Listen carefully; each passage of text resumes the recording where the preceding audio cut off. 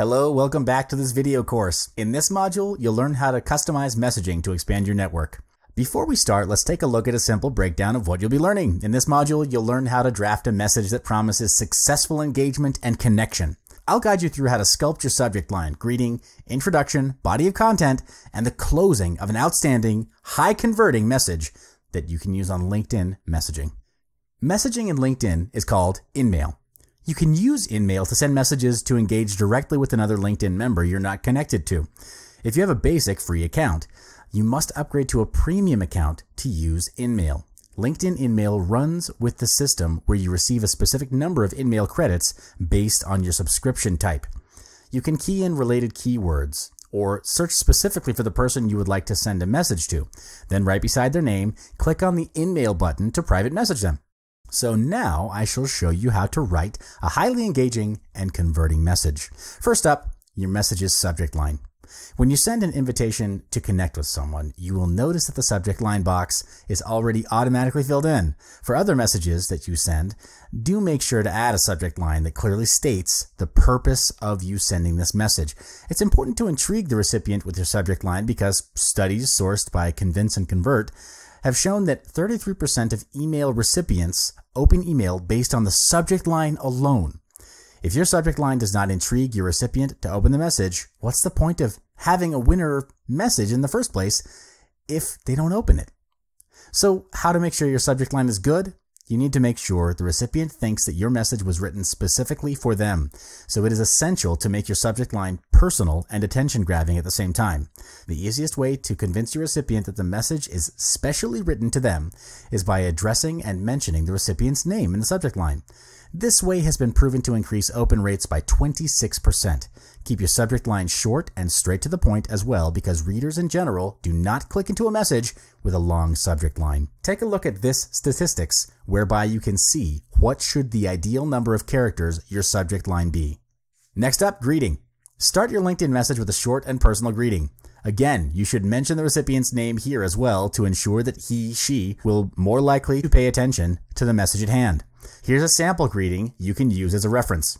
Hey, Samuel, I've read your latest article on the evolution of internet marketing in the past 10 years and absolutely loved it. Great insights and inspiring. This is a great way to get your recipient's attention. It shows how you know about your recipient and that this greeting is made personal only to him or her. All right, moving on to your introduction. Just like any other first meeting, you have to introduce yourself to the recipient so he or she knows who you are and what you do. Do not jump straight into pitching your offer or idea because it will most likely turn off your recipient. So start off with introducing who you are, including your name, expertise, or position, and a very brief line to explain on your company. Here's an example you can refer to. Now you've reached the main body of your message, which is the content part. Here's where you draft out a content that would serve the purpose of you writing this message. So ask yourself, why are you sending this message in the first place? Is it for an inquiry? Are you trying to pitch an offer or idea? Or you're trying to create engagement to build connection for future needs? If your goal and purpose of writing this message is specific, make sure you get right to the point in your message. This is to avoid wasting your recipient's time and risk having that recipient losing focus or end up not finishing the message. Let me give you 3 main points to help guide you to draft your content. In order to make your recipient feel engaged in your message, your content should be conversational in the sense that it will spark an urge of wanting to reply in your recipient upon reading your message. Bear in mind that your message should be based on the ground of wanting to start a conversation and build connection, not to seal a deal straight there and then.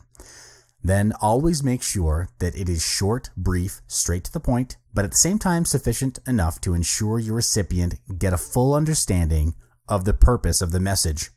One great way to intrigue conversation and can increase the chances of your recipient replying your message will be to ask for advice, opinion, or referral. This works magic because it gives them a compelling reason to reply. By doing this, you'll make them feel like you value and need their expertise and network. Lastly, how to write your message's closing.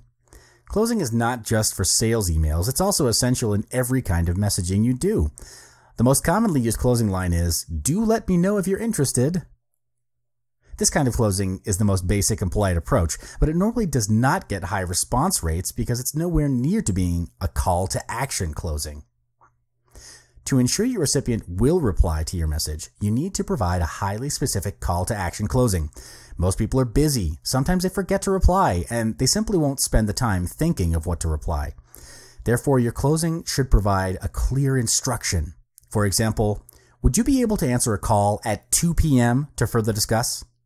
This approach makes the next step clear to the client and will increase response rates.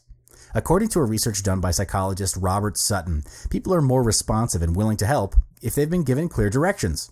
And that marks the end of this module. You've learned how to strategically draft a compelling message that will help you engage with potential clients on LinkedIn to expand your network. Check out the next module for more.